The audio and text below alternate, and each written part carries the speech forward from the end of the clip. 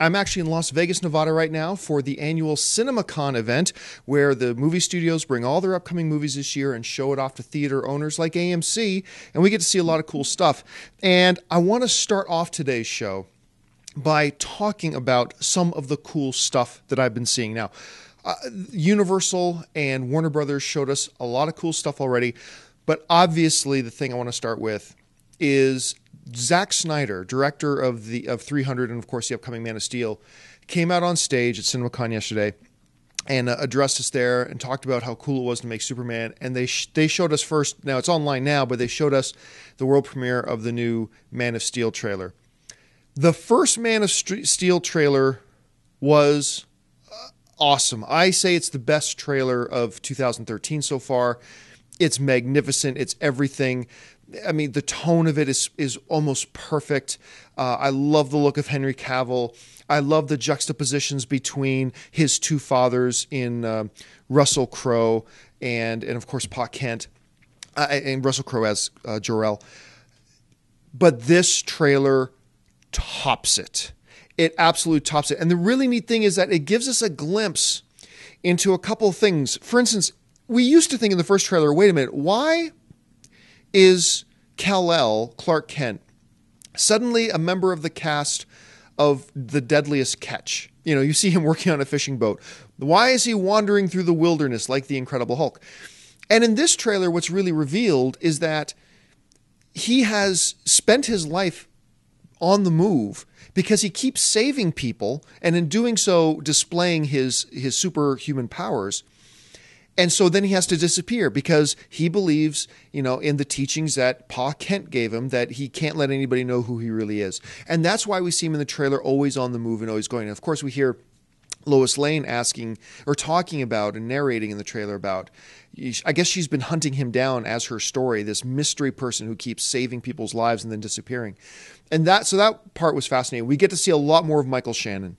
Of course, Boardwalk Empire star Michael Shannon, who's playing General Zod. This is clearly a very different General Zod than what we saw in Superman 2. And I love the idea that they are giving him his own General Zod, his own personality for this film. And he looks great. And he looks menacing. And it's incredible. A lot more action beats in this trailer. We also get to see action happening on Krypton. We get to see a lot of action happening on Earth. Superman fighting who we can only assume is General Zod, but maybe it's some of his minions as well. It just looks fantastic. And I love the part where she says, because I always thought this was weird, like Superman from another world with a different alphabet and everything has a big giant S on it. I love the fact in this trailer, Amy Adams says, so what's with the S? And he says, actually, that's not an S. It's the symbol in our world for hope. And I thought that was wonderful. Now, my friend Rodney Brazeau, who runs a movie site called The Movie Snitch, emailed me last night and said, do you think they'll even use the word Superman in this movie? Because he pointed out, and this is true, stop and think about this for a second. My friend pointed out to me, Superman is really a very stupid name for a superhero.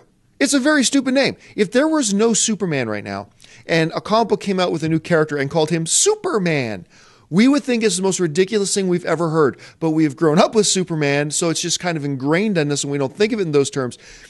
But I think my friend is right. I think there's a very good possibility we may not even hear the word Superman in Man of Steel at all. And for a first film, I'm fine with that. Eventually, he has to become known by his moniker. But for now, I would be okay with that. I think this trailer is outstanding. The movie's already my #1 most anticipated film of the year. It only solidified that even more. The Warner Brothers president came out and talked about how proud they were of this movie, that they're extremely excited about it.